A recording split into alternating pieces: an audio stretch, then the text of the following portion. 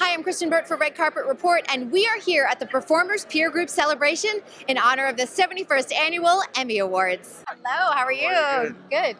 Congratulations on the nomination. Thank you so much. Oh, we always like to ask, where were you the moment you found out? You know, I'm always home watching the Pretty People Emmys being announced. I call them the Pretty People Emmys because voice actors don't really be. Yeah, I know. Yeah, I know. And then I'm always refreshing the website. So me and my wife were just waiting at home since I work from home doing voiceovers. And when I found out this year, I was so happy because it seems like it's almost a transition. The first two Emmys I got was for Jane the Virgin, which we did 5 years on. Right. And now to do it for PBS, Public Broadcasting, who seems, you know, it's always a battle to get funds for public broadcasting, and now for it to be Wonders of Mexico, it's incredibly timely, where all the news that comes out of Mexico seems negative, and the way they did this documentary just paints it in such a beautiful light, the people, the culture, the food.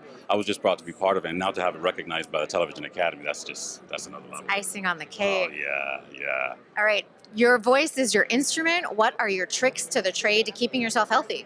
Stop hanging out at parties too much. Uh-oh. Yeah, I know. This was early. And if it's too loud of music, just step outside or try not to even talk, because you realize afterward how much you hurt your vocal cords. So that's my main thing. And I don't really smoke. I drink maybe once a month.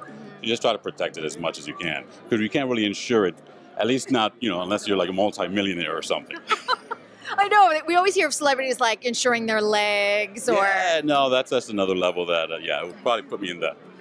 I would probably go broke if I tried to do that, yeah. I know, you're like, okay, great. Yeah. Now what can I do? Yeah, exactly, yeah. What projects do you have ahead? I'm sure you're working on a ton of things. We're doing, my main thing has always been promos and movie trailers. We just right now started the campaign for the Joker movie. It's a little early, but we're doing the Latin American campaign for that, so I'm doing all of those trailers for that.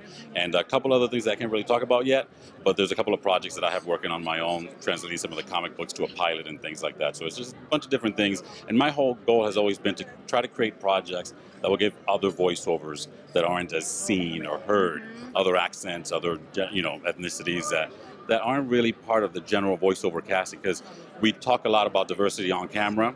We don't with voiceover. We don't with voiceover, and that's something that we really need to work on.